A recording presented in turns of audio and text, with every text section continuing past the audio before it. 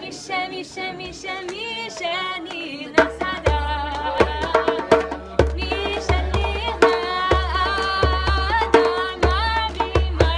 Can I get some people clapping hands, please? Okay, right. All right. Listen, let me tell you how we do it in Israel. Every other sentence, someone is going whoop or ka or ah or like bakak or moo. Okay. When we are welcoming in Adar energy right now. Hi, Facebook world. It's a really, the greater energy you put into welcoming the month. There's some seats in the front if you want with hand warmers.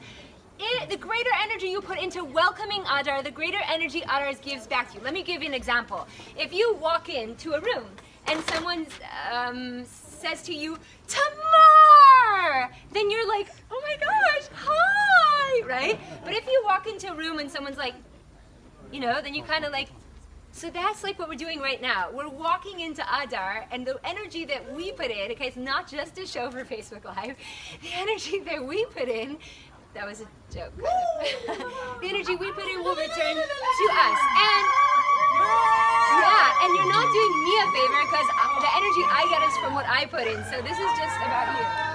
Okay, and also jumping is okay, cartwheels, welcome. Dabbing, that was in honor of my mom. Okay, let's try this one more time. 5, 6, 7, 8. Shemmy, shemmy, shemmy, shemmy, shemmy, shemmy, shemmy.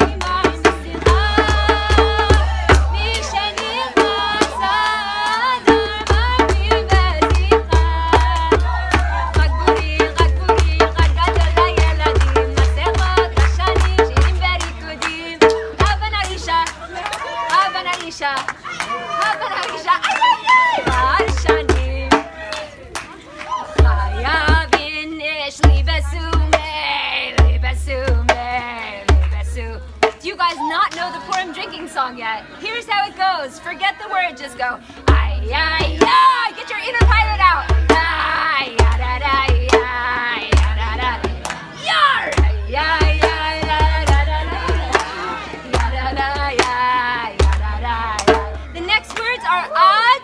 Say ad, please. And then you say it a few more times. Ade, ade. Lo yada, until I don't even know jack. I am so drunk on the love of my fellow man that I don't know anything. I could be wrong, so I may as well just celebrate everything. Ade lo yada. Chayev inish li besumei. It is incumbent upon a person to make themselves happy, to get drunk in this state of, not drunk on alcohol, but drunk on Purim energy, drunk on Adar energy, that I'm so drunk on my love of life that I'm like, screw it, I don't even know it's right or wrong, I just want to sing.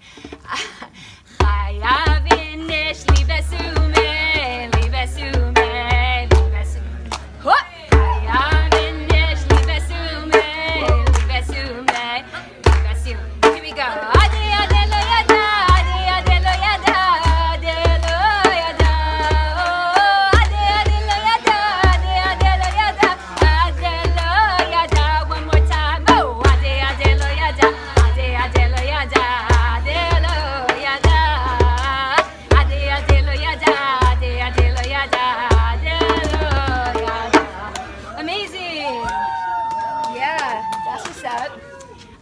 Can I flash you guys to Facebook, or is anyone like really uncomfortable with it? Go for it. Okay, here we go. Oh my gosh, it's like a microphone. Okay, I just want to include, because there's such beautiful humans here, I just want to share the love. Just want to share the love with the beautiful people of Facebook. So now, because I felt last week I watched the thing back, and I was like, oh, how sad that they don't get to see what I get to see. Okay. I'm going to teach you guys a song. We're starting with a lot of music because, well, it just feels like the best thing to do. So you should have got a little finger bobber. Yeah, paper is the word. And yes, there is a unicorn piñata behind me. And yes, it is filled with delicious chocolate varieties of candy.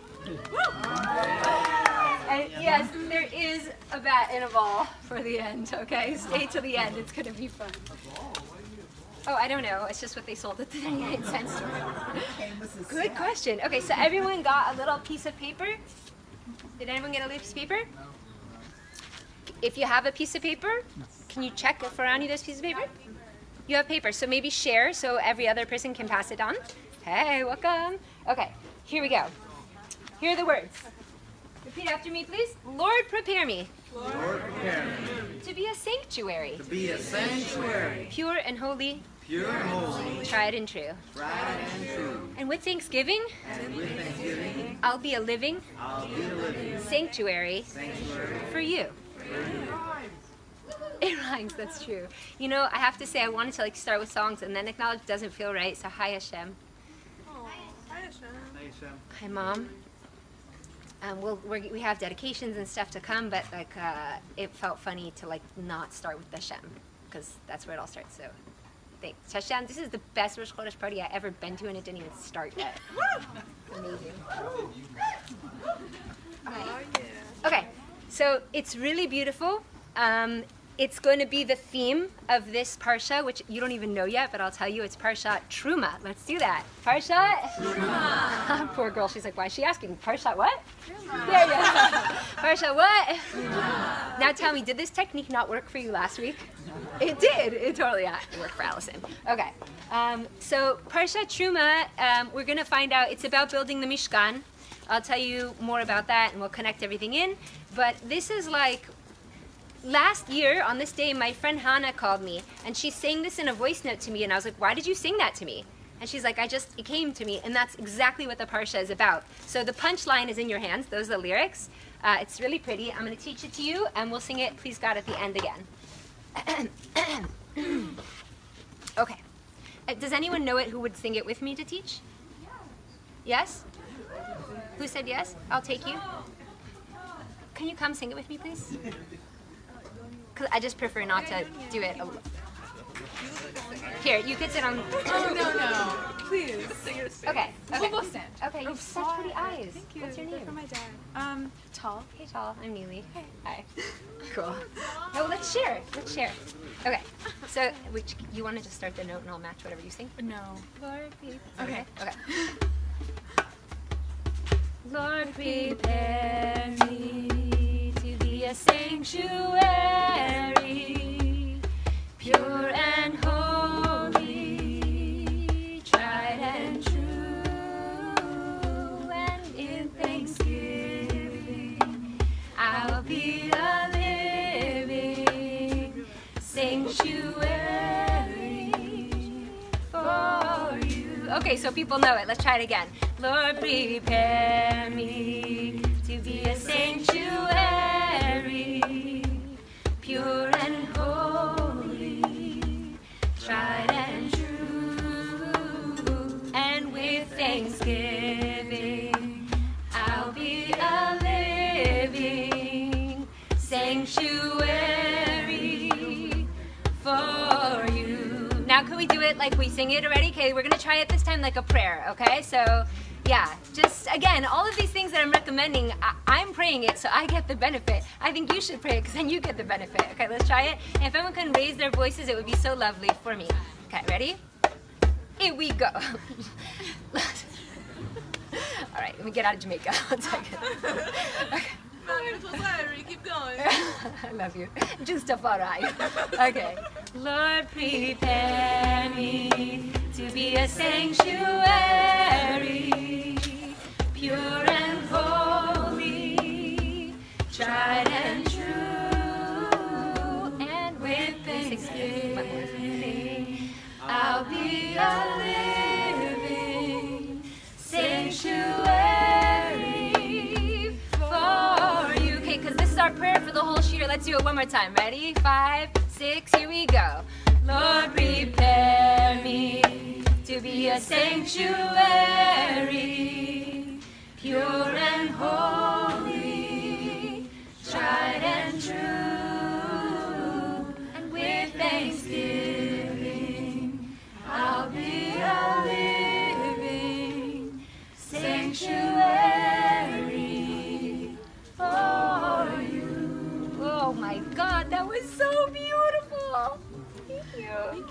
have all the same friends? Yeah. Turns out. Yeah. Cool. You want to say hi to our peeps? Hey guys. Long time no see. All right. So that was really beautiful. Do you guys agree? Okay. There's another seat here. If anyone wants it, you can take it to the back. There's 2 seats here, actually. And if you're not using your hand warmers, please feel free to pass them to the side. And if you don't use the hand warmers at this year's, please don't take them home because I'd like to use them next week. They all disappeared last week. I was like, wow. I was like, wait. Okay, cool. That was a beautiful song, wasn't it? Yeah. I love that song. Okay, dedications. First, of course, we want to thank our hosts, the beautiful Braun family. As of this morning, I hadn't really got my act together, so I called them this morning and I was like, hey, how do you guys feel about hosting? They're like, we'll do it. We have this. We're lighting all the fires. Bring it on. We're contributing. We're happy sponsor. I was like, oh my God. We're hanging lights. Like, welcome. They don't even, guys, please give your hosts a better round of applause. Thank you, I appreciate that. We're very grateful and yeah, I'm feeling happy. Okay, also, today was my mom's shloshim, so I just blessed my ima to have an aliyat neshama. And also, today, a very holy lady went up, and she's the ima of the first family, so Tzipora bat Ariel Halevi got buried in Yerushalayim today. She should have the sweetest aliyah, along with the mom and grandpa of our hosts, Rachel bat Rafael, Yaakov ben Eliyahu, my friend Sip's Abba, and my friend Hannah's Abba as well. Also, lehavdio, we want to wish refuah shlema to Rav Shalom Arush ben Yamna, and also to our friends Miriam bat Ilana and Shalom ben Miriam. And please take a minute and think of who you want to dedicate this class to. Meaning, when you come to Torah class, you get light, and when you get light, you could keep it or you could share it. But it's best always to know in advance, like, oh, you see that person next time, and you're like, oh, at the beginning of class, I dedicated my heart to your good, to your soulmate, to your shalom bayit. So, will everyone just take a moment and think of another person? Great. And that means you too, Facebook. Cool. Okay, so what are we going to... Little whoop? Sweet, thank you. I'll be asking for those periodically throughout the evening. Okay, so here's what we're going to do tonight. Because it is Rosh Chodesh Adar, and by the way, there's 2 Rosh Chodeshes and 2 Adars this year. Okay, so 2 Rosh Chodeshes means that both Tuesday and Wednesday will be Rosh Chodesh Adar, and so that means Hallel and Musaf on both of those days. If you pray Shachar, you can add those in. Okay, so we're going to do some Adar Torahs. Then we're going to do some Terumah Torahs. That's the Parsha. What's the Parsha? Terumah. Sweet! And that's about building the Mishkan. And the main question that I want to ask is, why are we so obsessed with the Mishkan? Now, if you don't even know what the Mishkan is, don't worry. I got you covered. We'll go there. Or if you're totally religious and you've been raised with Torah your whole life and you still don't know what the Mishkan is, then pound, because that's most people, right? Right? For the people that grew up like kind of learning Jewish education, you're like, the what? Huh? Yeah, okay. So after that, we'll review everything. And before anything, I have a question. We're going to start with a bomb biggity Torah. I have another favorite. Can I please have a tissue? Does anyone want to know? Okay, I said costumes because it's Rosh Chodesh Adar. But does anyone want to know why? What's up with the unicorns? Why is everyone wearing unicorn hearts? Why? Okay, raise your hand if you have no idea why we're wearing unicorns. Thank you so much. Raise your hand if you think you know why it's unicorn themed tonight. Oh, yeah, I could have called that out. Okay, right, because you were in my class. Okay, sweet. Okay, so the question is, I said, this is just, I have to just tell you, I have to like, spoiler alert, you're going to trip your brains out, all right? This is one of the best things you're ever going to learn in a Torah class. Hi, welcome. Okay, so, right, we have unicorn plates, we have unicorn napkins, okay. So in the Mishkan, right, the Mishkan is, well, I'll tell you soon. It's a tent, essentially. Here we go. It's a tent. Tent! The Mishkan is a tent, okay? And every tent, especially like the really good ones, you have like really good covers. Like who's been to REI? Oh my God, best store ever. Is right. Oh, competition. I feel really seen, Rivka. Okay, so here's the thing, is for a tent you need a good covering, right? A tent has to withstand the elements. You don't just want like a so-so covering. So there were a number of fabrics that they used to cover the Mishkan, and we will discuss them later. But there was a top fabric, and this top fabric was quite elaborate because 3 million people were going to travel with this tent in the desert for 40 years, and the center of their encampment was going to be this tent Mishkan. So, you know, if you're wondering what 3 million people are gathered, wouldn't you be, you know when you see like a street fight, you see all the people gathering, you're like, ooh, what's going on? Yeah? Yeah, apparently I'm Dutch or something. Right? So then imagine you see 3 million people gathered. Don't you want to know what it is? Yeah. So would you imagine that the presentation of this encampment in the middle of a 40-year journey with 3 million people surrounding it is going to be something important, right? Or something beautiful, right? Yeah. So let me tell you what the other coverings were. So one of the coverings was a layer of purple. One of the coverings was scarlet. One of the coverings was turquoise. One of the coverings was goat hair, which I'm really grateful for my sister's Chewbacca seatbelt holder. Goat hair. Oh, here, Joanna, if you're watching. Oh my gosh, I didn't show the people on Facebook. I'm sorry. How rude. They like literally sit at their homes. Purple, we had a purple covering. We had a turquoise covering. We had a scarlet covering. And a goat's hair. Let's see if you guys can get that down. We had a... Scarlet is red, yeah. Turquoise. Goat. Let's try that again. See, now you're going to know what the coverings were, but there was one more. And this one was called, biblically, the tachash. Now, the tachash was apparently an animal, according to Rashi and the Midrashim and the Gemara in Shabbos 28a. Write that down, because someone's going to be like, yeah, right, that's not true. And you're like, Gemara, Shabbos 28a. Say that out loud. 28A. Good. Gemara is like the Talmud, so Gemara. Shabbat is Shabbos, that's the tractate. 28a, that's the page, okay? Say that. Gemara, Shabbos, 28a. And then you go, booyah. Okay, so it says that this tachash was an animal that once existed, no longer exists, will return in the times of Mashiach to make us shoes, which as a vegetarian I'm very uncomfortable with. But this was an animal that had multicolored skins and one horn. The unicorn was real. Oh, oh, oh, oh. Yeah, so the unicorn was real. The unicorn was a real thing. It's sourced in the Gemara. Ha! Good job! That's amazing. Limor, will you please come model what a beautiful unicorn might look like? Now, I did go to Goodwill and find a unicorn dress, and I'm really proud of myself. But we have here a real live unicorn to...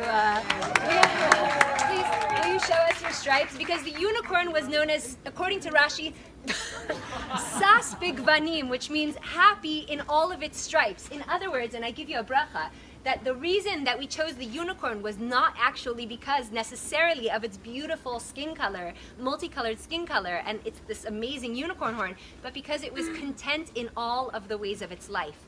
Meaning it understood life had ups and downs, and it was sas bigvanim, sas like the word sason. It was happy in all of its different shades. So just because you came up impromptu, I bless you, you should be happy in all your shades of life. Amen. You want to say hi to the peeps? Hi, peeps. Okay, cool. So that was the final covering. Can we just give a round of applause for the unicorn? And yes, we do have unicorn tablecloths. And let me tell you, my friends, we have a lot of unicorn prizes tonight. So I really recommend participation if you like unicorn shtick. All right. So. Anyone want to volunteer? Just kidding. Okay. So guys, hello, is that, why is there no reaction? Like, there is a unicorn in history. Guys, the Balters don't know. Guys, let me tell you something, Mishpacha Balter. In history, there was a unicorn and we used it for the covering of the Mishkan. And is there a unicorn anymore? No. No, it went extinct, but will it return? Yeah. When? Mashiach. To make us? Shoes. I know, I don't know how it's gonna work. I don't know. I don't know. Welcome back to Earth. I know, I can't explain it. All right, so my friends, I thought that was gonna like wow you to high heavens, and hopefully it did. If anyone wants, you can take a blanket from a chair that's not being used, bring it down. There's actually a low seat right here for anyone that likes a meditation sort of seat. Doreen, welcome. Oh, this is so special. You guys could pull up on the grass, or you could stand for an hour and a half, you choose. Okay, great. So wait, what's the first thing we learned? That tonight is Tonight's Adar. And how many days of Rosh Chodesh are there? Perfect. And which Parsha are we in? Oh, there were some people who had no clue. We're in Parshat? Perfect. And in Terumah we build the? Which we'll find out about later. And there was 4 coverings, or really 5. One was? Next. Next. Next. Oh, I'm wrong. It was 4 coverings because the goat hairs were red dyed goat hairs. Okay, red dyed goat hairs. And finally? Unicorn. Unicorn. Now, just so you can just say this, the name is? Tach.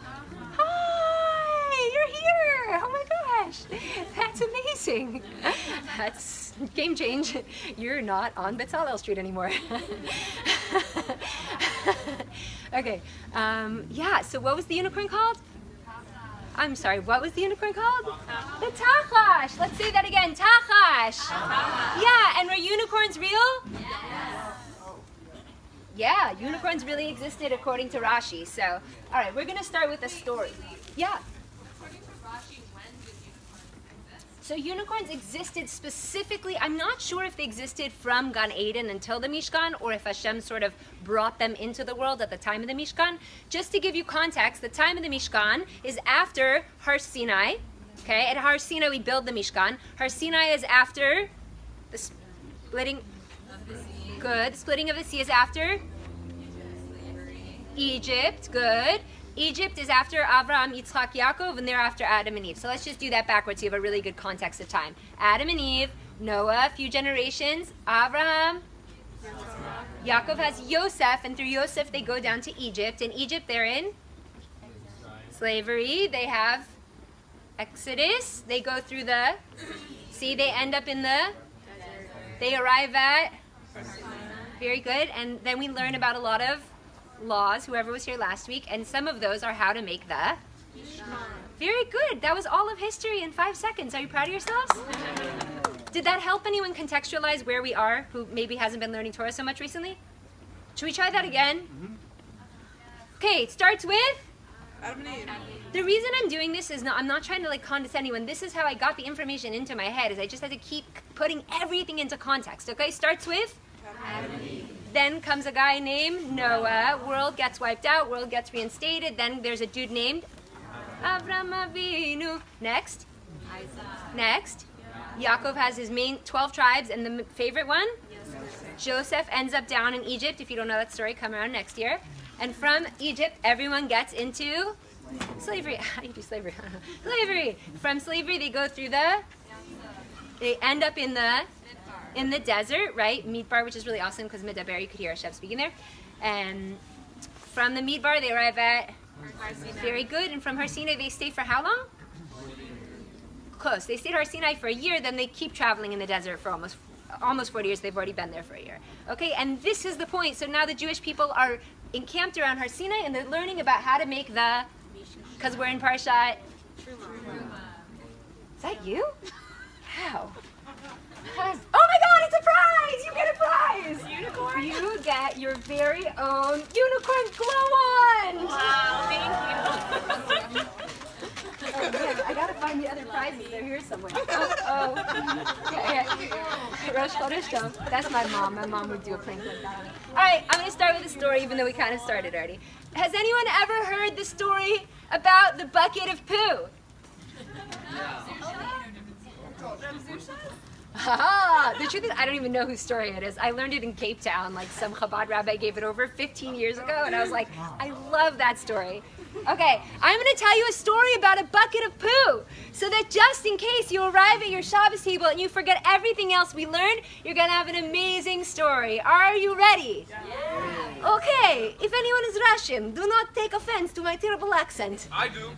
Oh my God, come be in the story! Come on, come on. Gideon, Gideon. Okay. Gideon. What now? Is it okay to tell them how old you are? 18. This is 18-year-old Gideon, and he comes to Torah classes every freaking week. Okay, come into Facebook, please. Okay, so your name, give us 2 really Russian names that are Jewish. Jacob Alexandrovich Reisman. No, not your name. Oh, not my name. Okay, you could be Jacoba, I'll be Alexander, okay? So we're brothers, okay? We're brothers. Here's my payas. Wait, you're a boy? Yeah, didn't know. And it's a past life thing. Okay, Cool. so seriously. Okay, so anyways, me and you are walking down the street and we are discussing Gemara because we are big rabbis. Rabbi, learn Gemara. Not bad. Rabbi, Yaakov. Oh, So yes, Alexander. yeah. Okay, so the Gemara in Shabbos 28 talks about unicorn. What do you think?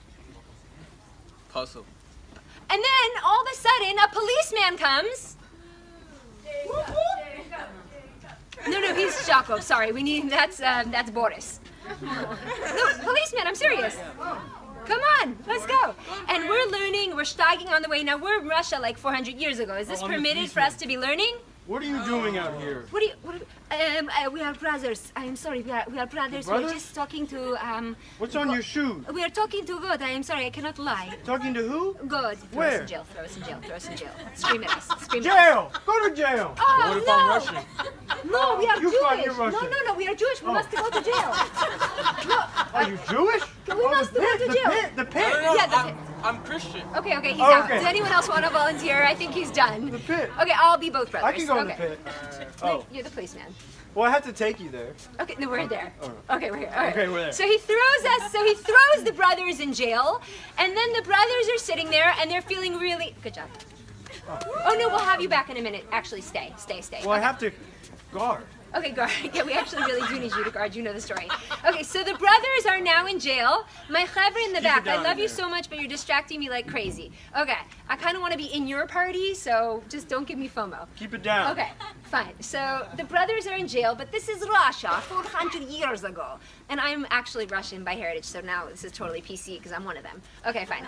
So anyway, so we are sitting in jail, but it is very scary because it's not like jail now. It is jail then. Jail then, it's a very scary place. It's like cave. And in this cave, okay, so it's like a cave and like all the prisoners, my mouth started hurting. And then, but all the prisoners are in one cell. It literally, it was like a pit. And exactly. And the guard is watching.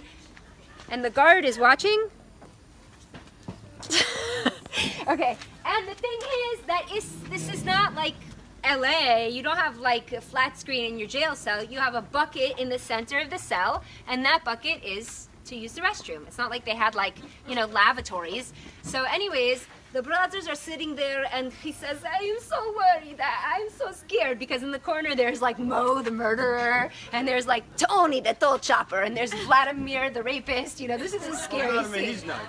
Vladimir's not nice. Vladimir's specific bad. So anyways, I give him extra food. so they're sitting there and they are feeling scared. He says, that's okay, my brother, Hashem will help us. Do not fear, do not worry, God is on our side. Don't fear, it's okay. My brother's like, no, but I'm really, really scared. And like, it's just like, it's okay, don't worry, we have nothing to fear. Only fear Hashem, it's okay. So okay, he's like calming down, and then he's like, oh my gosh. And the brother's like, what? And he says, the bucket of poo. And the brother's like, no, don't take yet, later. We'll talk. Okay.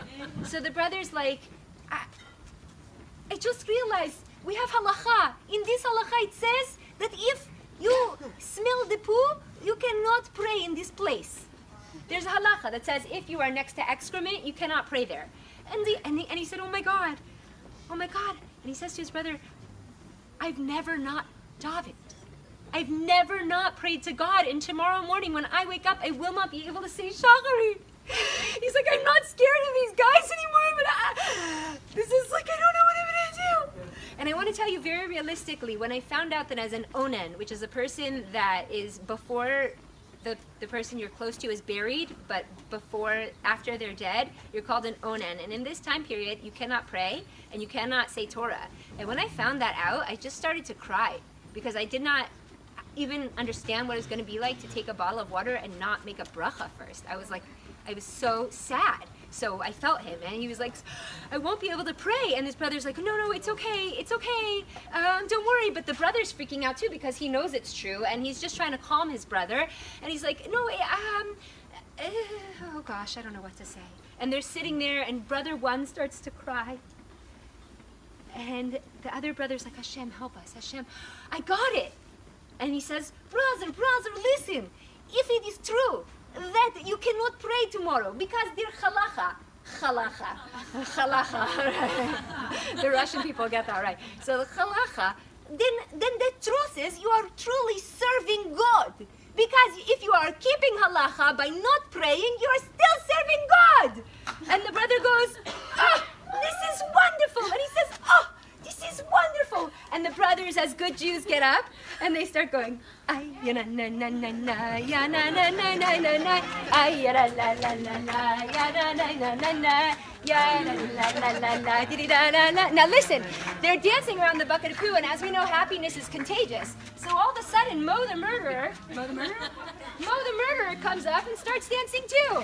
And then all of a sudden, Tony the toe chopper starts dancing too. Ay ya na na na na na ya na na na na na na ay ya la la la la ya la la la la la. And then the guard says exactly that. Why are you dancing? Why are you dancing? No, Not get me. angry. I wasn't No, dancing. come in the screen though. Come in the screen. Come in the screen. You dance. Also, why you speak English? Just say, why are you dancing? Why are you dancing? And oh, ask him because I'm still dancing. You say, and you say. You sure have long hair for a man. I think the Jews are happy about this bucket of poo. What Tony the toe chopper said is, I think the Jews is happy about the bucket of poo. But let's dance. So they're still dancing. And the guard says, I take poo. the guard says, what? These Jews are happy about a bucket of poo? Say that. These Jews are happy about a bucket A of little poo. angrier. A little angrier. These Jews are happy about a And then you say, oh, I think bucket so. of poo. Oh, I think they're happy about a bucket of poo. I'm taking it. I might be happy about a No. See, that's it. I'm taking it. I take bucket of poo. So he says, okay, I take it from them. And then the brothers looked at each other and they went, oh my gosh, Now we can tell we it. can dove it!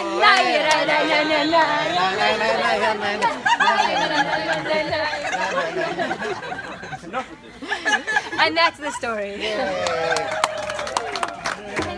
And the point is that, wow, this is going to be a long share tonight. We didn't even get to the first story. Okay, Should I stay? okay, round of applause. Give him a round of Okay, the point of this story is not just a cute story, it's actually a deep, profound lesson about our lives. Yeah, good job, Policeman Yaakov. The deep, profound lesson is that sometimes there's no bucket of poo in our lives and we could just dance. But a lot of times there really is a bucket of poo in our life, and it's that very thing that tells you that because I have this problem in my life, then I can't be happy. And it's not true, because the problem is there intentionally to see if we can still pull ourselves, do the avoda of happy. It is the hardest avoda, okay? Keeping halacha, not the hardest avoda. Shabbos, not the hardest avoda. Pulling yourself up into happiness, the hardest avoda. And that can be there whether or not there's a bucket of poo. So I really bless us somehow to figure that out. Amen. Amen. Okay. Excuse me. So, from my teacher, I'm yes? so sorry. What is avoda? I apologize. Oh, thank you so much. Always ask. Avoda, I said it like an Ashkenazi, is avoda in Hebrew. Avoda in Hebrew is work. So when it means work, it means like the greatest work that we can do is to try to pull ourselves up when we're down. It's an avoda. It's not like a cute thing or like, be happy. Not that. Like, you know, those signs annoy the crap out of me. Sorry. Oh, it's a bucket of poo. It's perfect. No, but really, you know, be happy. I'm like, shut up. Right? I'm like, what do you mean be happy? How about I'm going to work hard every single day before I be happy? Screw you. No one else feels that way? Okay. Anyways, my teacher Leah says that Chodesh Tov, because we're in the new Chodesh, is from the word Chadash. So when we start a new month, it's Rosh Chodesh, so we can take a new mindset. So you can bless yourself on Rosh Chodesh to always begin anew. Get it? Rosh Chodesh, Rosh Chadash. Everyone sees the correlation between those words. Chodesh is month, Chadash is new. So that's the idea of renewal. That's why the moon represents renewal. Wow. Oh, I know. So I'll just tell you a few fun facts. Is anyone a Pisces in the house? Happy birthday. Happy birthday, Pisces. This is your birthday month, or actually months, because we have two Adars because it's a leap year this year. Mazal, the Mazal of Pisces is actually, it's a month of good fortune. So if you've been struggling astrologically, good news, that's likely to change soon because this is a month of good fortune. And it's an interesting one because the Pisces is a fish, and fish lives in water, okay? Water represents Torah. Water also conceals and reveals. Okay, you got that? Can you understand how that works? If you look in the ocean, you can't see there, right? But if something is dirty, you take water, so it both what? Because we're in the month of, which is the sign of? Sweet. So Megillat Esther, the highlight of the month of Adar, is the book of Esther read on Purim. Megillat Esther, in and of itself, what does the word Megillah come from? Legalot, which means? To reveal. And what does Esther come from? Hester, which is hidden. So even Megillat Esther means revealing the hidden, concealing the revealed, and hiding it all, and doing it all back and forth. By the way, there's a sign as you come in that say party, and then under it says it's a, because it's Adar, so everything's upside down. Good Purim. Okay. All right. Now, anyone know how to say fish in Hebrew? Dag, which sounds a lot like the word da'ag, which is to worry. So another one of the fixings of this month is to work on worrying. Isn't that an interesting one? Yeah, dag, da'ag. It's a similar source. So this month, if you struggle with worry, then that's a great month for you to do that. Also, Rav David Sachs, oh yeah, let's all do this. Let's have fun. Everyone do this, please. We've done this before in the class, but it's so good. Yeah, pretend like you're swimming. Pretend like you're swimming, because we're fish, right? It's Pisces. If you're like literally online at home, just do this with us, okay? Okay, so we're swimming, right? So David Sachs says, the reason we love talking about fish and tzaddikim is because the truth is, we, like the fish, are always swimming through godliness. Wherever you are, if you're in your bath, if you're walking down the street, if you're on Melrose, if you're at the beach, if you're on a hike at Topanga Canyon, you are actually swimming through godliness. Isn't that interesting? Have you swum? Did you swim? I did. All right, so there we go. All right, just for fun, the tribe is Naphtali, and Naphtali is really cool because it means nefetli, sweet to me. So everything in this month is good vibes, good fortune, sweetness, revealing, concealing, whatever you're fixing is, but it's really, really good vibes. Now this is an interesting one, that there is an organ of the month. There's always a body part and an organ of the month, and this month is the spleen. Does anyone know what the spleen does? Or what the spleen in like, let's say, Ayurvedic or Chinese medicine correlates to. Check this out. It's the fixing of the spleen. It's the fixing of melancholy and despair. Yeah, so isn't that fascinating that we just think, oh, there's this weird book called Sefer Yetzirah, and it tells us about all the different fixings of every single month, and it says this month is the spleen. No, you got to keep learning, and you look it up, and you say, hey, what's the spleen? Whoa, that's where melancholy and despair sit. Wow, that's my Avodah. Yeah, that's what's up. So just to give you info, because I just find this interesting myself to blend the Torah of my body with the Torah of the Torah. The spleen is a filter for blood, and it's a part of the immune system. Now, don't be confused. You are right if you think that immune sounds a lot like imuna, because they are completely correlated. Your immune's, I know, right? Yeah, your immunity has to do with your immunity, right? And the more you strengthen your emunah, the more you'll have greater immunity. Now, that doesn't mean if you are sick currently, you don't have strong emunah. It just means you probably have an extremely high capacity for a lot of emunah, and therefore you can still get sick. So no one should think, oh, I'm sick, it means I have low emunah. It's not that. It's in parallel. It's interesting, right? So interesting. Okay, now, there's also a letter of every month. Does anyone know the letter of the month of Adar? C. Who said C? That was pretty close. C is like, what sounds can the C make? Ka, good. It's a kuf. Very good. It's the letter kuf, right? Resh, no, kuf, resh, shin, taf, right? So it's there, right there at the end. And a kuf, if you just say it differently, is a monkey, a cough. So why is the kuf the letter of this month? Because you're literally meant to monkey around. And if anyone noticed the chopped off foot on the food table, who noticed the chopped off foot on the food table?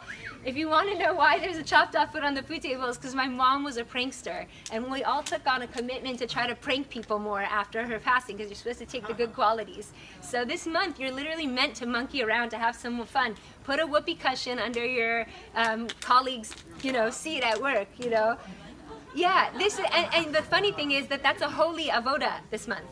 We're supposed to monkey around, loosen up. You know, I'll tell you a difference between Israel and outside of Israel. Is Israel really gets Purim. Why? What's the difference between Israel and America? In America, or God forbid, God bless America. God bless America, right? But, sorry, not but. Purim here, it's the weirdest thing. Only the kids get dressed up. I'm not talking about that one party you went to at Chabad of Soda. Here, it's so weird. The parents like put a headband or something, but that's maximum. In Israel, oh, well, that's good. I'm glad you're proving me wrong. In Israel, everybody dresses up, and the real avoda is not for the children. The children are already happy. Even the saddest child is happy. Chas v'shalom, it should never be a sad child. Hashem, help us. Amen. But Purim is for us to monkey around, and I also really recommend that one of the blessings of having 2 Adars is that you really, yes? What you just said made me think of, it's so fun that we say the children of Israel, not the adults of Israel. Wow, thank you so much for sharing that. Yaakov in the audience just said that maybe that's why they call us the children of Israel and not the adults of Israel, because we are meant to be like children. And that ties into the Parsha too. Please, God, we'll get there. Okay, guys, so this Parsha will end at 2 a.m. Oh, perfect, because what is the ultimate fixing of Adar? There is a fixing of senses, right? So in every month, 1 month you fix sleep, 1 month you fix eating, 1 month you fix speaking, 1 month you fix hearing, 1 month you fix seeing. Does anyone know what the fixing of Adar is? Drinking. That's so cute. No, that's in the eating and drinking one. That's Shvat. We just did that. We're trying. It's a lifetime way. Guys, this is the best one ever. Laughter. It's the fixing of laughter. Let's laugh.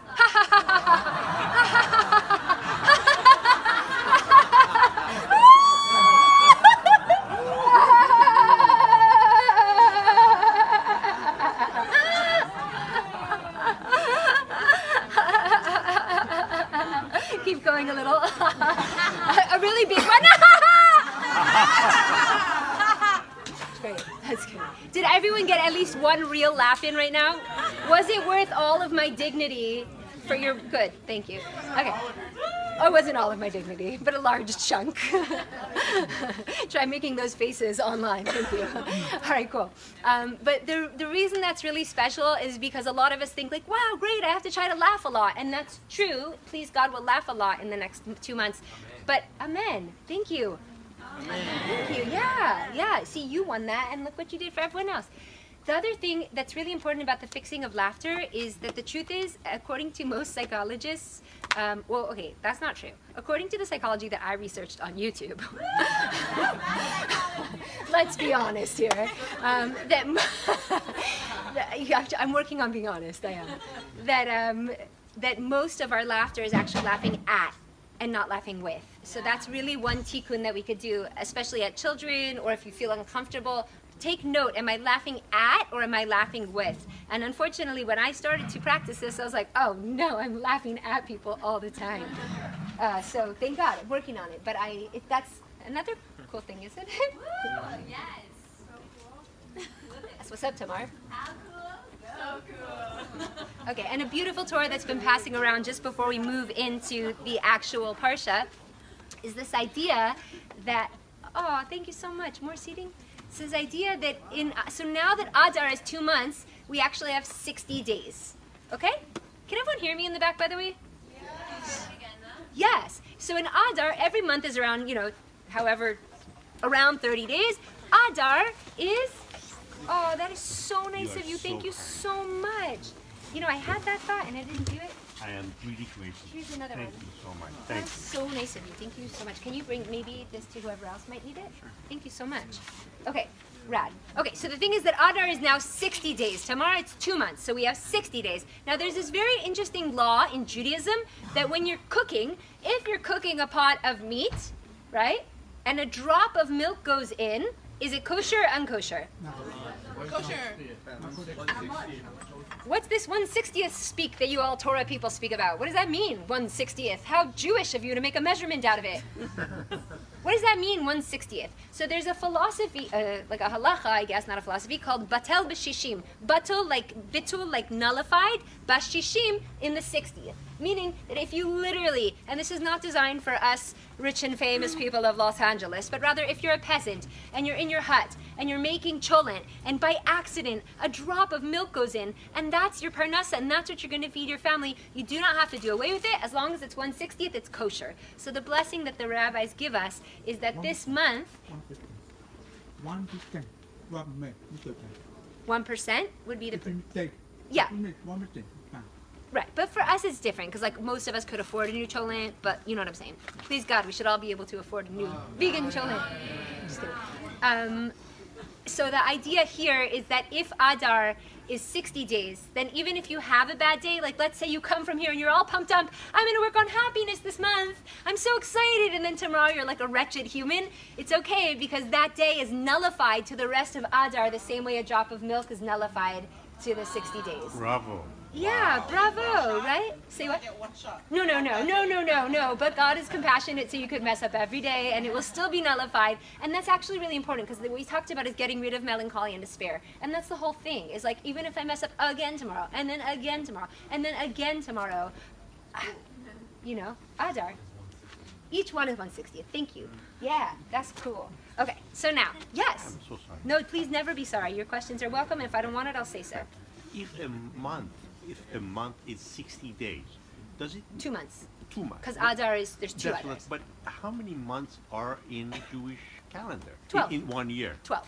But if Same. one is 60, that means one doesn't So exist. it's a leap year. No, we have a double. We have a 13-month year every few years. So this is a leap year. So this That's is a why leap it is year. not Exactly. every Adar. This Adar. Exactly. Is 60 Every days. few, I think it's every 4 years? 3? Something?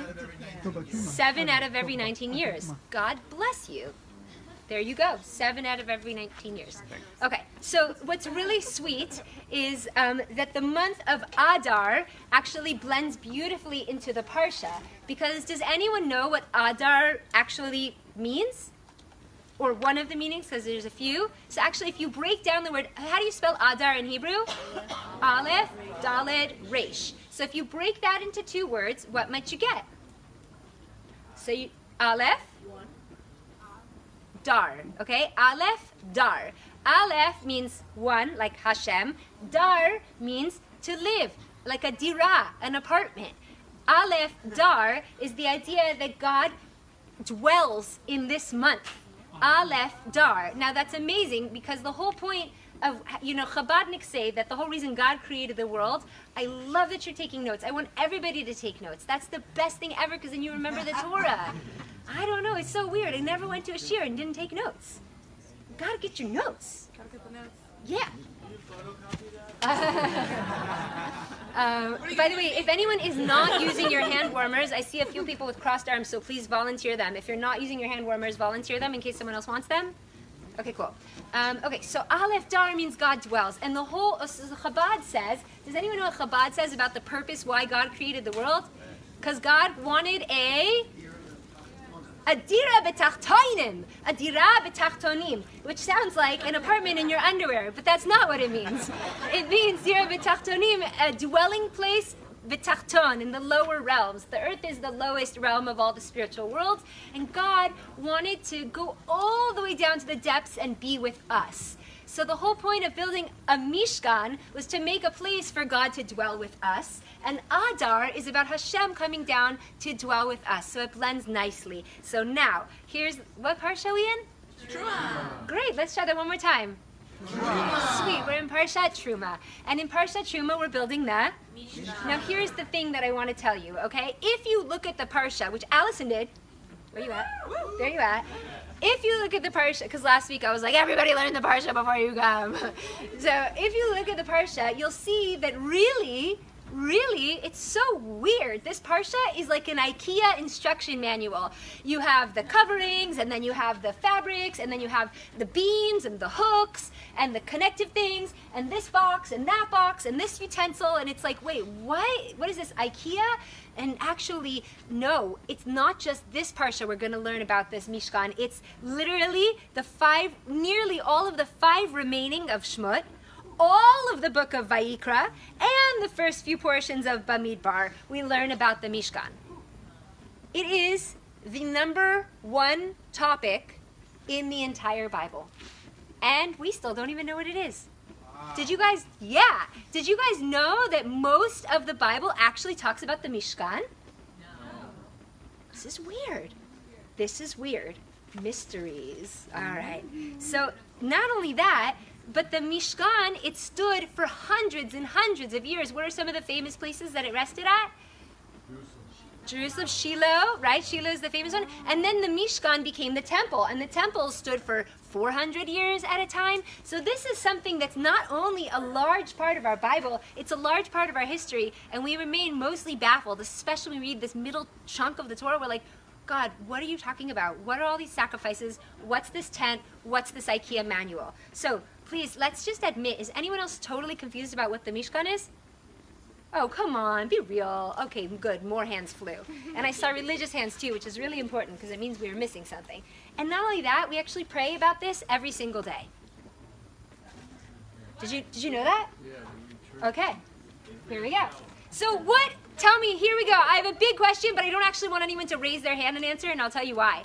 I want you to think in your head, please. All y'all people in the back causing a commotion, making my ADD go flying. What is the difference between, listen closely, the tabernacle, the tent of meeting, the Ohel Moed, the Mishkan, and the Mikdash? What is the difference? You've heard some of these words before. The tabernacle, the tent of meeting, the Ohel Moed, the Mishkan, and the Mikdash. What is the difference between all of these things? It's like a one-word answer? Just think in your head. The answer could be, I have no freaking clue. The answer could be like, wait. Size. Ooh, that's They're a good all- answer. Size is a good answer. Size matters. Oh. The motion of the ocean? It was a trick question. That's why I didn't want anyone to answer on that because I didn't want to embarrass anyone.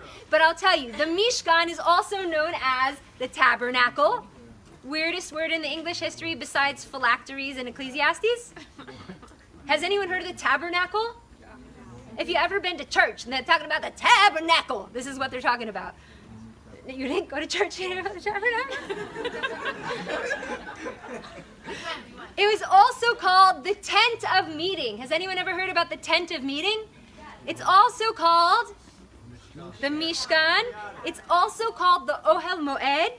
And in this week's Parsha, it's called a Mikdash. These are all the same things, and these are all referring to what I told you about before, that tent with all the different, which colors? Scarlet, turquoise, Unicorn. Good. So this is this tent that we were talking about in the beginning, right? This is the Mishkan. The Mishkan was the centerpiece of the encampment in the desert, right? In the middle of how many people? For about how many years? And then we went into Israel with it, and it sat in Shiloh and a few other locations, and then it became the Beit HaMikdash. Guys, you know the temples that we used to have? Have you heard of the fact that we had to, I got through 8th grade at a Jewish school. I had never heard of the temples. I only went to a temple, but I never knew there was a temple. I didn't. But where was the temple in history, just because context? Jerusalem. Jerusalem, where? The Temple Mount, where's that? Okay, this is really good for context, because if everyone is not shouting out the answers, we have to brush up. The Kotel is the remaining wall of the temple, and the Beit HaMikdash, and the temple came out of this tent called the Mishkan. Does that make sense? Does that help? Are we getting Jewish history down today? Sweet. Okay, so if you hear tabernacle, tent of meeting, Ohel Moed, Mikdash, or Mishkan, it's talking about what we're talking about tonight. L'chaim, guys. Okay, it was a portable tent filled with sacred objects used in Jewish ritual. So now I'm going to tell you about some of the things that were in this encampment. Oh my gosh, did you bring us the tape measure? It's on the way. All right, cool. So we're actually going to measure the size of this space, and we're going to see comparatively how it compares to the actual Mishkan. The actual Mishkan's measurements, get ready to repeat. Is anyone cold? Need a blanket? I just have to ask once. Okay, if anyone needs something, please do let somebody know, because I don't want you sitting here cold. What was I saying? The measurement of the Mishkan Thank you. compared to now. Kim. Love you. Okay. So the measurements were 75. I've translated these into feet so that us Americans can understand, right? But it doesn't really say in the Bible feet. Okay. It's 75 feet by 150 feet. How big was it? 75 by 150 feet. Awesome. So that actually probably would look something like this, wouldn't you say? How? Like, or maybe that's 75 feet? What do you guys think? This is how many? That's 75. What's your guesses? This is 75? So this is probably the very, if this is 70, oh, the whole way? No, this is 60. This is 60. From here to the end, at the end is 60 feet. From here to the, I trust you. Is you working? Is you working? Yeah, he's just. No, I just... So from here, so maybe I'll just try to show the Facebook people. From this wall, okay, all the way, show you the end of the backyard, all the way there, that's 60 feet, okay? So let's just say we're getting the tape measure. And the long way was how many? 150. Guys, let's get your measurements down so you could tell people at your Shabbos table. The Mishkan was how many feet by how many feet? 150. Awesome. Okay, ready? Let's do this. Let's see how big it is. How many feet? Oh, you're serious or kidding? Yeah, serious. Oh, 75 by 150. Okay, so take the thing, please. All right, here we go.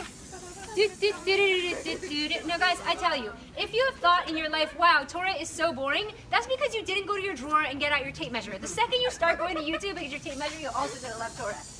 Okay, so that's how... How much is that? That's 18 feet, 18 and a half feet. Only 18 and a half feet. So double this would be about 36 feet. Okay, so my friends, come later and check out the size here. That's only 36 feet. You may retract. Oh, it's perfect for the cowboy hat. That was like a, what do you call those things? Missy, if you're watching, shout out. Okay, amazing. So this is about 36 feet. So if you really, now guys, this is mind-blowing. Think about this. You are now understanding the real size of the Mishkan. The real size of the Mishkan is, this is 36, so that would have been double this. And then 75 is half of 150. I would assume this is like 75 then. So you could assume 2 of these that way is the Mishkan, and 2 of these this way is the Mishkan. Does that change your perspective of what it was like to be in there? Have you ever thought about standing inside of the Mishkan, Eric? Is it Eric, right? Sylvie, what's your friend's name? Never mind, just kidding. Yeah. But you said it's feet because of just... Oh, I relevance. changed the measurements. Yeah, I changed the biblical no, measurements. But it could be yards, it could be meters. I mean, what I'm saying is that does in Torah Yeah, mention no. exactly Yes, what we the know the measurement is? exact. The measurements are hugely important. In fact, I believe it was Einstein who said that he has never seen a more perfect physical structure than the Beit HaMikdash itself, because all of the measurements, like within sacred geometry and so on and so forth, I don't know how to explain it, but there's something, it's like a human cannot come up with measurements of this, whatever. So it's really profound. Yeah, totally. So, also, it's your tefillin. Yes. Yes, they would carry the Mishkan everywhere they went. They'd have to unpack it and pack it. So here's what's amazing. Stay tuned, because what we're going to do in one of the next Parshas is we're going to collectively build a Mishkan, please God, and then take it apart and try to, I do it. I've done it with my SEM students every year. We have to be makeshift, but like it's an amazing exercise. Yes. Okay, so I'm just going to tell you, I would love focus. Thank you so much. It helps me. And if you have to go, that's cool. But if you're here, please be with me. Thank you. Okay. I'm going to tell you some of the things that are in the Mishkan itself, because now you know that it's a tent and it had covers. That's what you know. I'm just going to tell you some of the other things. Okay. So one of the main features, and this is the OG spot where we learn about the menorah, there was a large golden menorah in the Mishkan. Raise your hand if you've been in Jerusalem and in the Old City and you've seen the golden menorah that they have ready for the third temple. Awesome. So this is similar, except for this is inaccurate because this is a Chanukiah, and the menorah had seven, what do you call these things? Branches. Yes. All right. So there was a menorah in the Mishkan, and that, I won't place it right now. I'll just tell you about things. There was, This is amazing. I feel so cool. There were altars. There was 2 different altars. On one of them, they would bring their animal sacrifices. So I brought a veggie patty, so it looks like meat.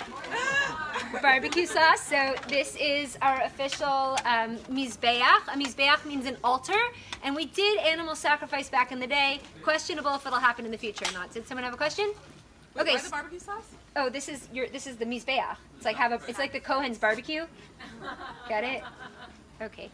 So far, what do you know about the Mishkan? The Mishkan had Covered. covers. The Mishkan had Barbecue. animal sacrifices. The Mishkan had Menorah. and when we learn about it, we'll put them all in the right place. They all had places. Now the Mishkan also had what was called showbread. Okay, so here's pitas. If anyone wants, you can take them home.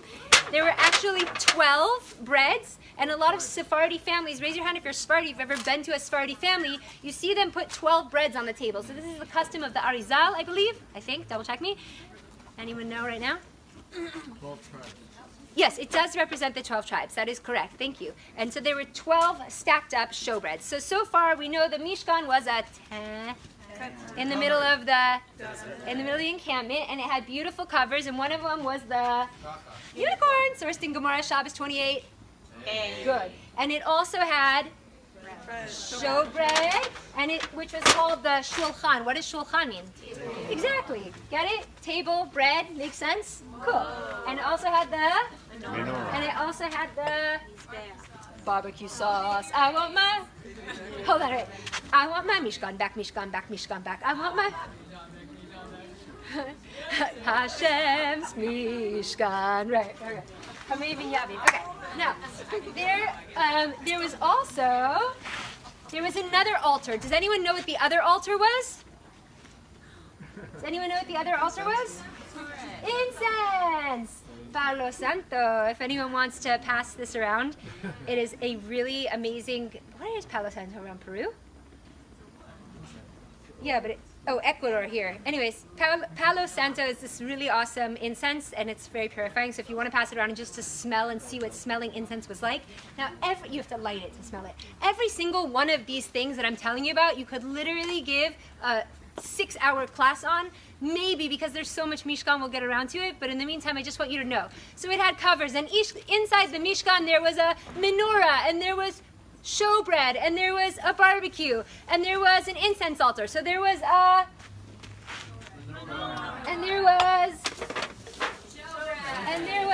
Barbecue sauce. Does anyone actually like Italian sausage from Morningstar Farms with barbecue sauce? Anyone hungry? Anyone hungry for some? Okay. Morningstar's the bomb. And there was so we said there was a menorah, and there was showbread, and there was a meat altar, and there was a dairy altar. That's really funny, whoever said that. And there was an incense altar. Okay, and then here's the thing. What's up with all these? Oh, also, I forgot it. Netilat Yadayim. There was something called a kior, which was a massive copper hand washing station so that the priests could do their avodah. Get around to it in a second. And finally, what was at the center of the Mishkan? What was at the center? Why did we have this weird tent with all these altars? Sounds a little pagan. Torah? The Lucho, the Torah, the Holy of Holies, the Aron. You're all correct. In the center of this massive encampment that we know was twice this long and twice this long, in the center of that was a smaller tent. And in that tent was kept the Aron. Now the Aron, it was gold. I'll tell you more about it later. It was a box. It had golden angel wings or angels on either side, okay? So at the center was the so in the center was the Aron, and the Aron had golden Wings. not butterflies, golden angels on top. That's right, okay? Now, why did they say that the Torah is in there or that the 10 Commandments are in there? Because because at the inside of the Holy of Holies, at the inside, in this box, underneath these golden angel wings, were the 10 Commandments and a bunch of other really cool things we'll tell you about later as we study the Mishkan. So that was at the very center of our 3 million people, was the Torah. And that the message for that is that the Torah is always meant to be the center of our lives. It wasn't just imagery, right? So here is the Torah, here is the angels guarding the Torah and the place through which Hashem spoke to the Jewish people. That is in a smaller tent called the Holy of Holies, and the Holy of Holies is in a larger tent called the Good job, guys. Way to go. Can you give yourselves a round of applause? All right. Now, why this word Mishkan? It's weird, and I'm just going to break it down for you because a lot of my point in wanting to teach is A, that we can make Torah fun, and B, that we learn things that is so annoying that you never learned before, and then everyone's talking about all this Jewish stuff, and you're like, wait, but I missed out on A, B, and C, right? So I'm trying to fill us in on A, B, and C, which has been very helpful for me. Okay, so the word Mishkan breaks down into two words, much like the other word, Adar, which means Aleph Dar Hashem dwells. Okay, great, we got that. L'chaim. Okay, Mishkan breaks down to two words, Mem, and what's left? Shachen, do you recognize that word from anywhere? Is it the root of another word perhaps? Shechina. So Mishkan, says my teacher Leah, breaks down into Mem, Shachen, which represents Makom Shechina, the place of the feminine divine. In other words, I just have to say feminine divine. I've been working so hard, and that's what I needed to say. Amen. Through the righteous women, I tell you. Okay. So the center, now I'm going to keep contextualizing, so we really understand what we're talking about. We've left Egypt. We've gone to Har Sinai. We got the Torah, and now Hashem says, Lord, prepare me to be a sanctuary, pure and holy, tried and true, and with thanksgiving, I'll be a living sanctuary for you. So God says, make me a sanctuary. And the interesting thing, and everybody talks about this because this is the most profound line of the whole parsha, it says, make me a sanctuary and I will dwell in them. Now please tell me you caught the grammatic problem with that. Make me a sanctuary and I will dwell in them. But it's not a problem, it's the truth. God says, build me a Mishkan, make your life filled with Torah and I'll dwell in you. Get it? God doesn't say, make me a beautiful synagogue made of crystal chandeliers and lots of gold, and that will be my home. Hashem's like, no, I don't care. Build me any simple fortress. Just bring me into your life. Make me the center of your life. Make sure there's a shul in your community, and I'll dwell in your heart. You get it? Wow. Say what? I said a convenient God we have. Yeah, he makes things pretty easy. Yeah, I mean, we had a kale salad tonight, added to our share under heat lamps, like convenient God, right? So, oh, you missed the kale salad? You came too late. Too bad for you. Yeah. The way you broke it down, Nili, actually made me think about something. So May I turn the camera on you or no? Sure. Okay. Sure. So you broke it down with the Mishkan. Opa. Yeah. Yeah. So we have the desert. Yeah. You have the Mishkan, you have the Holy of Holies, Yeah. and you have the Aron. Yeah. So that parallels to the four worlds also. Oh boy, if I only began to tell you, may I please? Yeah. We're gonna get it. Okay, yeah. You have the four worlds, realms of reality, and the way Nili broke it down, that you have like the desert, and you have the Mishkan, and you have the Holy of Holies, and you have the Aron. Also has a parallel, great parallel to the four worlds. So you're right, and it's gonna, and that's like you're right in. Okay, first of all, I haven't heard that exact interpretation, but I could say the way you're thinking is exactly where we're about to dive into. Okay, so here's the question. We said it's temporary, so where the heck did it come from? Why all of a sudden we need a Mishkan? And where the heck did it go? So as we said, where it came from, where did we first learn about building the Mishkan? We said we were at, you guys are good, we're at, and we learned about making this Mishkan. And actually, the sages say, again, this is like a 7-hour class. Do you need a blanket? That's a scarf, it's brand new, there's a tag on it. No, we have a blanket. Okay, fine. Yeah, there's so many. Okay, so the Mishkan is actually what it was supposed to be. Is we had this mind-blowing experience of Har Sinai. Who was at our Har Sinai class at the Yossian family at 613? We had a mind-blowing, who was at Har Sinai? All of us. The Har Sinai experience, we learned about how crazy it was, and it was such a big gesture from Hashem to us that we wanted to keep this memory with us. And so what happened is God designed a miniature version of Har Sinai, which was actually the Mishkan. I'm not going to talk about it, but just so you know, the idea of the Mishkan, this tent, this Makom Shechina, this place where the feminine divine could come into our lives, was built as a replica of Har Sinai. And where did it go, Cotton Eye Joe? We said it became the temple. Good. Great. Now everybody knows where the Beit HaMikdash started with the Mishkan, yeah. What do you mean by feminine divine? what do I mean by feminine divine? Wow. Oh, wow. Oh, I think we have to talk about it after. Okay. It's such, okay, I'll elaborate a little bit. My first answer is no freaking clue. My first answer is I don't know.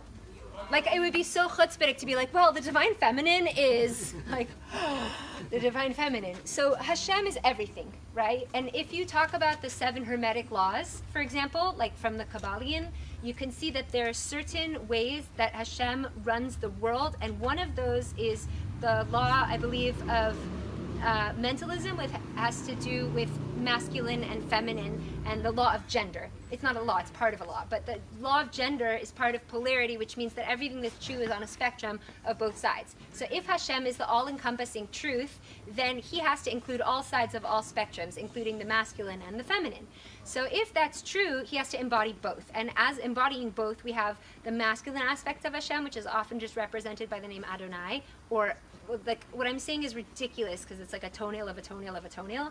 But then the other aspect is the divine feminine. And the divine feminine is called the Shekhinah. And the Shekhinah, as if, was married to HaKadosh Baruch Hu, but when we were exiled from the temple, the divine feminine was as if also exiled from her home, like a divorced couple that didn't actually want to be divorced.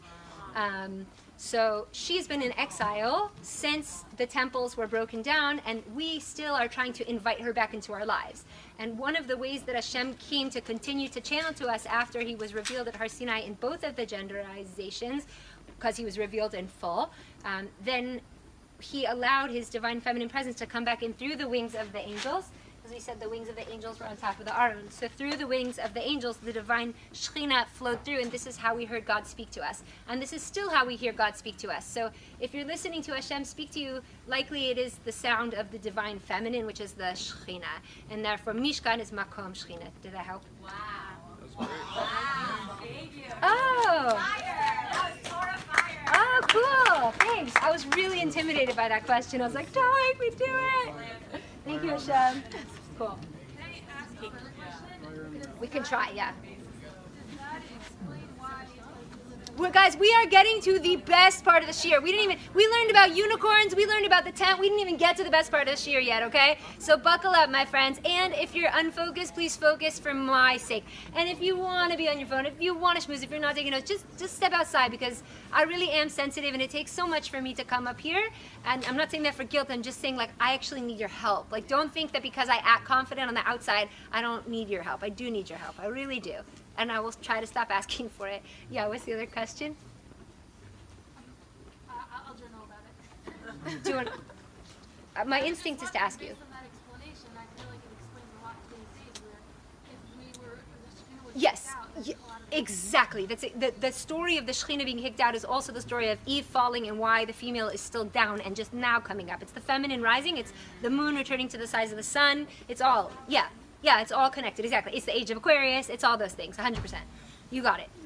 It's not like, oh, it's like, it's real that the feminine has been less than for all of history. That mirrors God's divine feminine having fallen as well, correct. Yes, wow, yeah, Baruch Hashem. Say what? Okay, great. So, guys, where's the Mishkan now? We don't have one, that's correct, we don't have one. And where are the items that I talked about? Where are all these precious Aron and the menorah and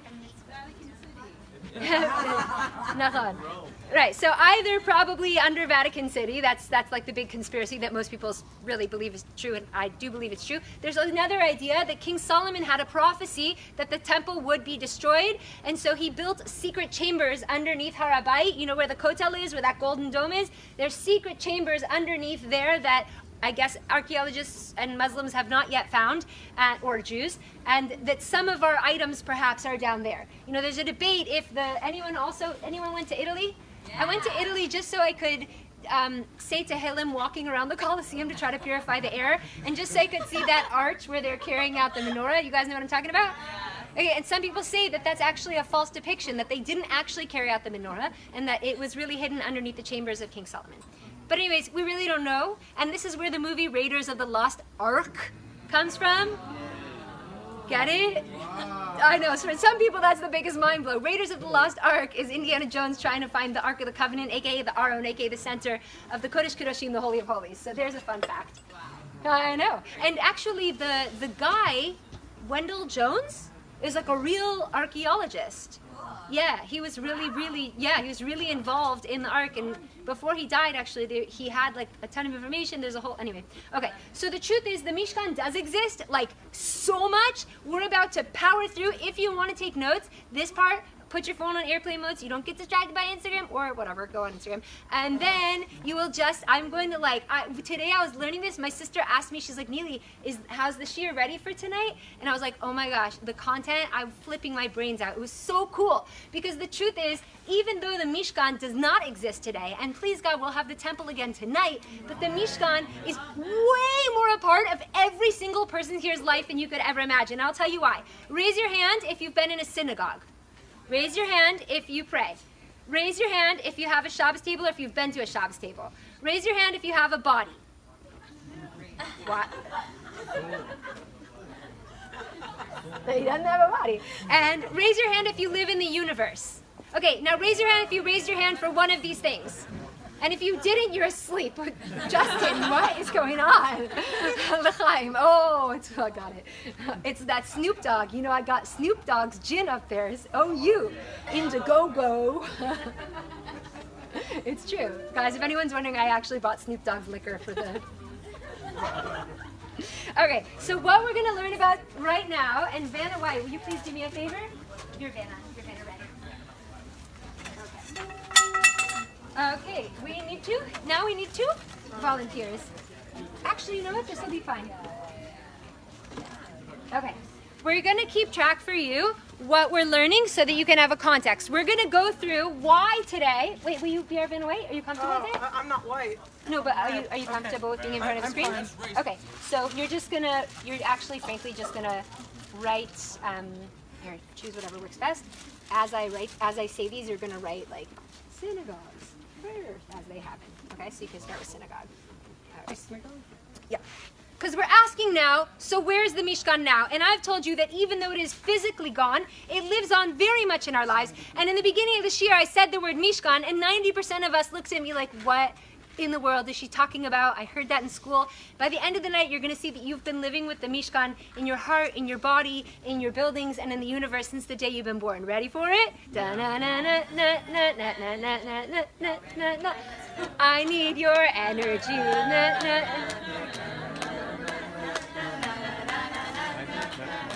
We need like a, yeah. Okay, great. Okay, so start with synagogue.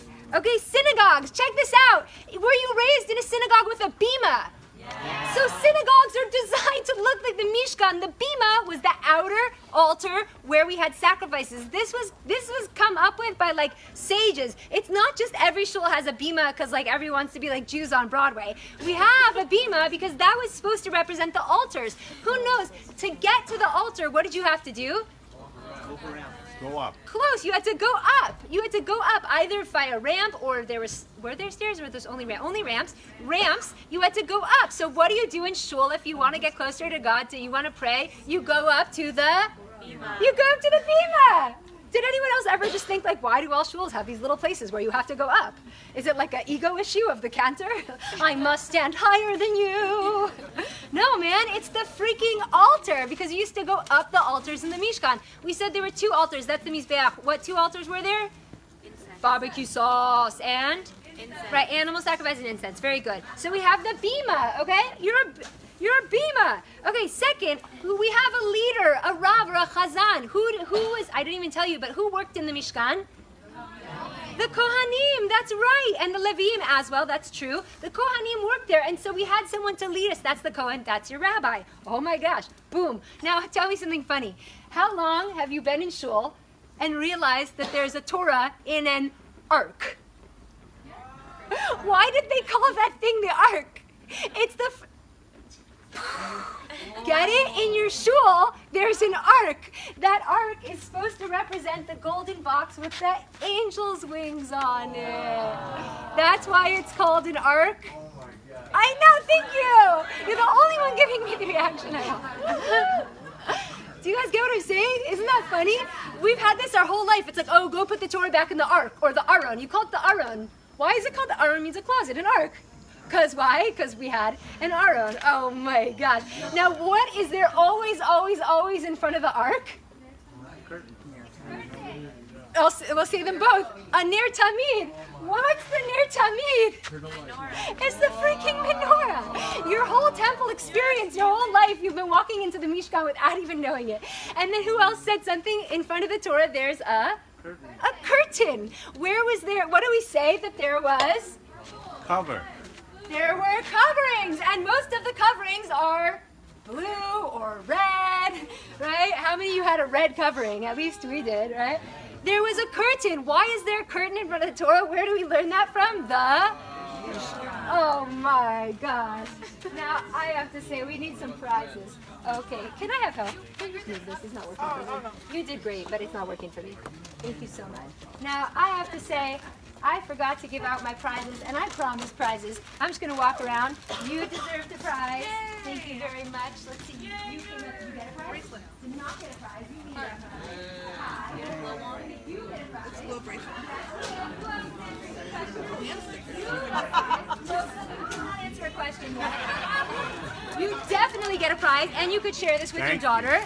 And Tamar. No, you haven't answered any. No, you tried. You didn't even answer. And there's more prizes, I just can't find them. No, you didn't answer yet, and neither did you, LA. You tried. Now she has a question, yeah. Fabian totally gets a prize. Okay, yes? Okay, so like, you know how like the 32 laws of Shabbat, being 32, I don't know, can you explain why it's connected? Because I wondered it for so long. Ask me when I bring up Shabbos. Okay. But please ask me. Like because I even forgot it in my card. Okay. In a few minutes. Okay. So guys, let's just go over this. In your synagogue that you've been going to your whole life, it all began in the... Oh, your dad has half of your prize. He's just stashing it for himself. That's okay. That's fine. Okay, in the synagogue, you go up to the... Bima. The bima was the altar. Altar is called the mizbeach. Bima is the... Altar. Great. The rabbi is the... Good. The ark is the... Good. And the cover is the... And the Ner Tamid is the... Menorah. Round of applause. You've all been in the Mishkan before you know it.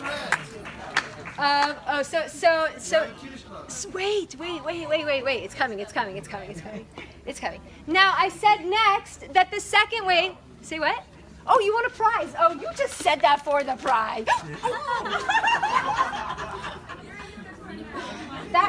That was funny enough that you get your own. Don't worry, even though there's only one more unicorn glow-on, because these are unicorn glow-ons. Yes, my friend. Thank courtesy of Anna. Oh my God, I didn't thank the team. You really want her to have it. Because of Ve'ahavta l'reacha kamocha, she has it because you asked for your friend and not for you. That was beautiful. I have a real embarrassing favor. I would really like a musician to step up and sing a song because I have a problem with that.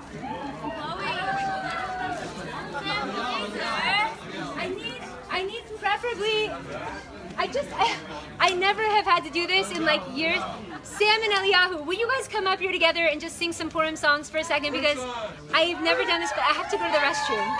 Okay. All right. Purim songs. There's drums. Just Misha, Nichnas Adar.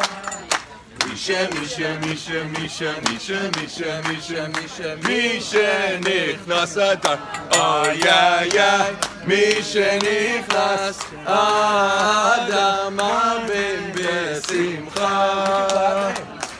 Misha, Nichnas Adar. Marvin besimcha. Words are easy. Misha, Nichnas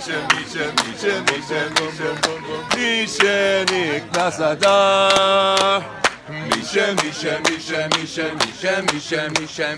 Misha, Nichnas Adar. Ay, ay, ay. Misha, Nichnas Adar. Marvin besimcha. Misha, Nichnas Adar. Marvin besimcha. Here's the high part. Misha,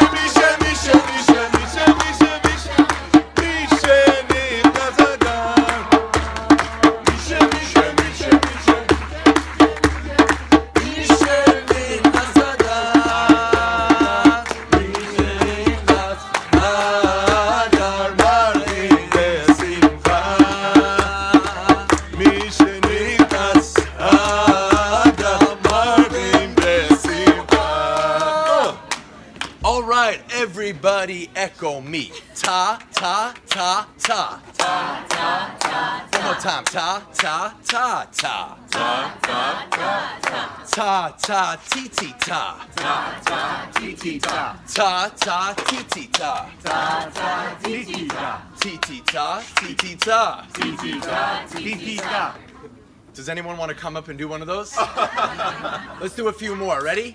Ta, ta, ti, ti, ta. Ta ta ti ti ta. Ti, ti, ti, ti, ti, ti, ta. Ti ti ti ti ti ti ta. Ti, ti, ti, ti, ti, ti, ta. Ti ti ti ti ti ti ta. Cinco, patata. Cinco patata. Cinco, patata. Cinco patata. Cinco, patitita.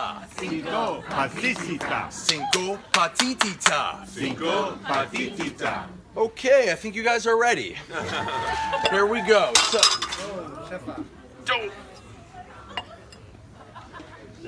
here we, yeah, I think we're good. Okay. Oh no, I'm good. Tipi, tipi, ta. Don't want anyone to see where I am. Finish. It's good. It's a good break. Whoa, great. I have a story. Who wants to hear a story? Wait, no, it's story. They're Oh. finishing tipi, tipi, Oh, ta. oh. If you want. Cinco, patata. Cinco, patata. Cinco, patata. Cinco, patata. Cinco, patata. Cinco, patata. Cinco, patata. You like this? מרדכי יצא מלפני המלך בלבוש מלכות ועטרת זהב. מרדכי יצא מלפני המלך תעלה ושמחה ליהודים הייתה אורה בשמחה אורה בשמחה וששון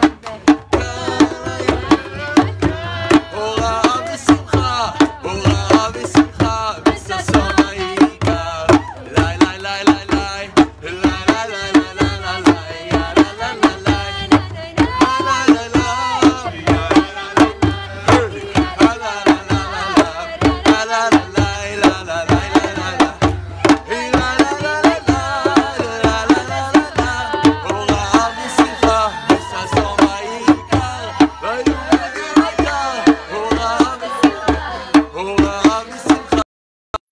Israel at the movies, they used to stop it in the...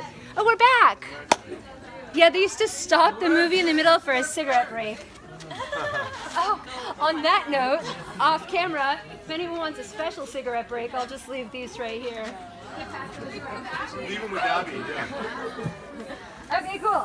Are you ready to learn about the... Mishkan. Mishkan, I'm so sorry about the internet break. I don't know why Hashem does that sometimes. I get so frustrated because I wish you had good Torah. But, okay, Hashem, we trust you. Okay. So guys, wasn't that amazing about your synagogue? Would you like to learn the rest of how you've been involved in the Mishkan in your life? Sure. Okay, I'm getting slightly low energy, so I'll need you to help me be high energy. Yes. Yeah. Thank you. It's a little one. Bronze, how we doing? The hosts are good? Okay, rad. Okay, so quickly we're gonna go through why the truth is, I just didn't understand the tapa patipita until I got it. Then I got it, and it was fantastic. Thank you so much. Okay, cool. I didn't get it. Okay, do you want... Okay, here's my infomercial. Are you feeling sad and lonely? Do you want to know how the Mishkan has been a part of your prayers too? Okay, here we go. So your prayers. If you've ever davened Shachari, the entire reason that you had Shachari in the first place is why? Why did the sages say, oh, hear ye Jewish men, I shall now punish you forever because you will daven morning, noon, and night? Why did the sages do this to the poor men and then obligate us women to at least daven once a day? What were they thinking? Why? Where was prayers even started? Yeah! Yeah! You're tall? There's more prizes. No, I need you. No, they're good. Wait till you see them. Okay, hold on a second. I need to refocus. Hold on. But I was just trying to role model and get people to look around so they'd shush their friends. Chevra in the back, I'm sure you're wonderful, but it's me, not you. Usually it's cool to talk 100 feet away from the speaker. It's just me. I'm sorry. Sort of.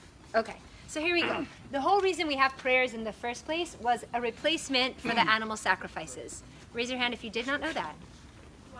Our ancestors, they didn't have formal prayers. It wasn't like Yaakov, okay, that's a bad example, but it wasn't like the ancestors were, like the tribes were like, oh, it's time for Shacharit, let me go to shul. There was no shul because there was a Mishkan. And there were no prayers because there were animal sacrifices.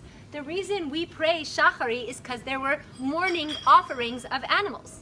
Now, why there were sacrifices on one foot is because the other nations did it, and we essentially asked God to do it, so he kind of did it for us, but that's another topic. So then, why do we have mincha, an afternoon prayer service? Because there used to be... Mishkan.